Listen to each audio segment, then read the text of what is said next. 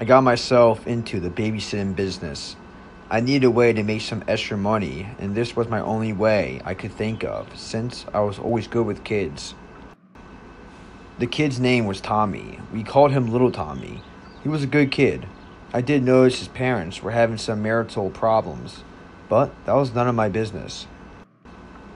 I asked Tommy about what happened with his dad, because I've only been seeing Tommy's mom and not his dad. It was really strange because I would usually see both of them.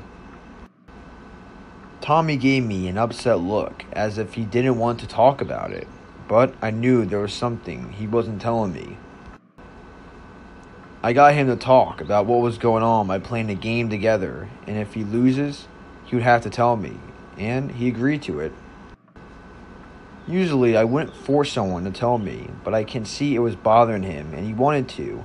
He just didn't know how to tell someone. I beat him in the game, and he said, "Fine, I'll tell you." He told me about his parents, that they were arguing very badly and aggressively, and his mom hit his dad over the head, and the dad fell and split his head open and died. Just as he finishes telling the story, I hear a car's doors locked, and I looked out my window and saw little Tommy's mom. Why was she here? She wasn't supposed to come pick him up for another 3 hours.